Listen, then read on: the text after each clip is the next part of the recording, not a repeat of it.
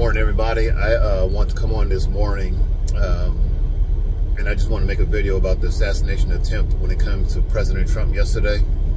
And you know, kind of just woke up and I was just thinking about it, about how grateful I think. I mean, whether you like the guy or not, I think everybody should be glad that that wasn't a kill shot yesterday. And I'll explain a little bit, but you know. Yeah, well, I got so much to just say that I just want to kind of put out there. You know, before World War I started, there was an assassination of this political figure in France. I forgot his name, but that was the catalyst that kind of like started like this big uproar in France, and then it kind of spilled over all the way into a world war. When Dr. King got assassinated, it sparked riots all over America. Every single state had riots and things burning, and they had to send a National Guard out because everybody was so upset. They had to do something. Even when it came to George Floyd, when he died, it set up, you know, a chain reaction that went all across the world on that viral video. What am I saying is, like, there are these cultural things, these cultural moments that when that happens, it spills over to something even bigger. And I think yesterday, July 13th, would have been one of those days. Whether you like the guy or not, if he would have died, if that would have been a kill shot, I think it would have been one of those things where the whole country would have turned upside down. The whole country would have ripped itself apart. It could have affected, you know, things globally. And I'm just speaking on a point when it came to world events. If you study history, just look at that yourself. I'm not even talking about the political thing. I know a lot of people don't agree when it comes to political, and that's fine. But I'm just saying that if that would have been a kill shot yesterday, then July 13th would have been a day that probably would have went down in history. I'm in Pennsylvania right now. I'm not in the same city where the attempted assassination took place, but I'm in Pennsylvania. I would have had to start making my way home because I don't know what would have happened when it came to people. See, sometimes people are on edge and they're holding back against this beast of anger or rage or whatever. And if something would have happened like that, I think that would have been the dam that would have broken in most people's life, and they would have gave full vent to their anger. I'm talking about innocent people who got hurt, innocent people would have died, innocent people would have, I mean, looting, riots. Because you got to understand, a lot of people think that President Trump only has like support from just the people who live in, you know, hillbillies or, you know, the Snaggletooth people. No, there's a lot of people from all different cultures that respect this man. And I know everybody don't agree politically, but there's a lot of people from all backgrounds that like him. And if something would have happened to him, I think what you would have seen is something worse than, you know, all those different riots. Because of his influence in today's culture, it would have snowballed. And one thing I thought about is, speaking of cultural events, you know, the people that assassinated Dr. King at that time, in that culture, there were people who had a certain spirit that wanted to see him dead. The segregationists, people that wanted to keep things going, they had a certain spirit of hate that spilled over into rage. They wanted to see him assassinated. So when they got him, Dr. King speaking, they kind of like rejoiced. But the whole country went on fire. And my point is, the same spirit that was in some of those segregationists are in the lives of people today, where you want to see him, you know, dead and buried and assassinated. I don't agree with Biden, but I don't want to see him assassinated. I don't agree with a lot of things politically, But I still don't want to see those guys not go home to their families or see their kids or their grandkids or their husbands or their wives, or, you know. No, I don't agree with them. But does that mean they deserve to get assassinated, though?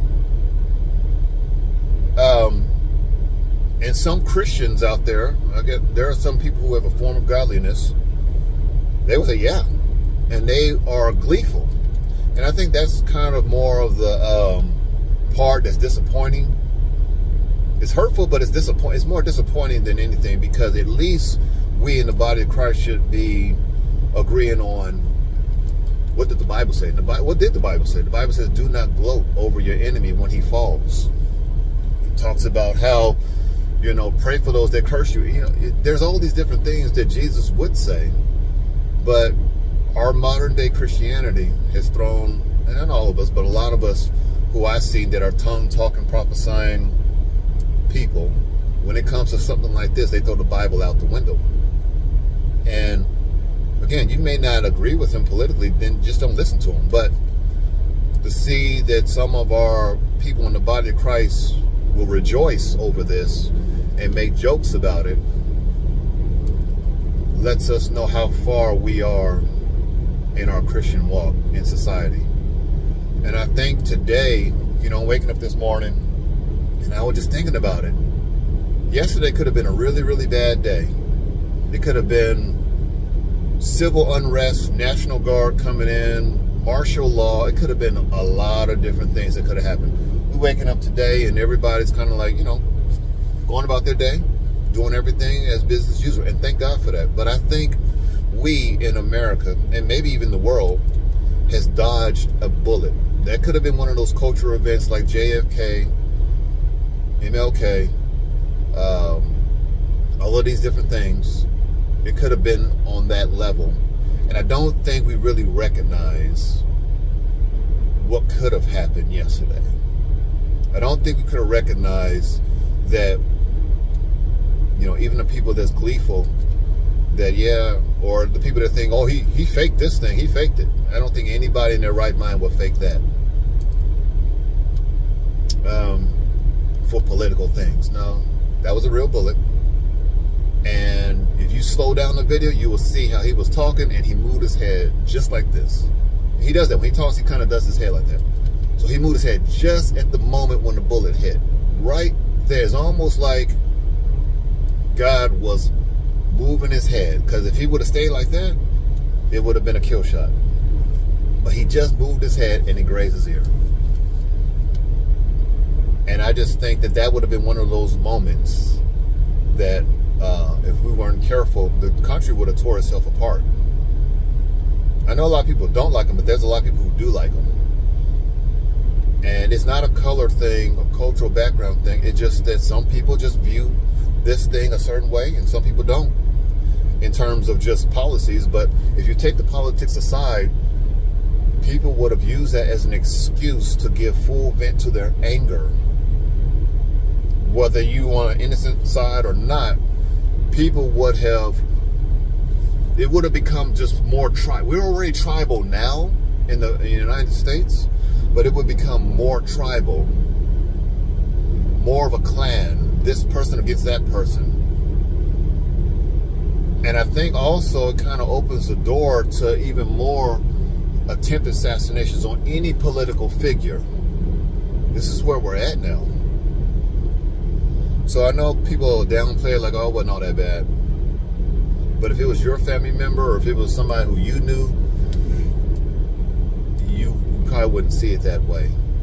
I just think that, you know, we should be grateful that it wasn't a kill shot. I think that's what I think. I think that we should, again, whether you like him or not, you ought to be glad that nothing fatal happened to this guy, because things would have been so bad that you would have wished that it would just graze on his ear. But I don't know. I would say we have to pray. We really do have to come together. You know, not just the body of Christ, but just people in general. We got to come together. People say he's the cause of it.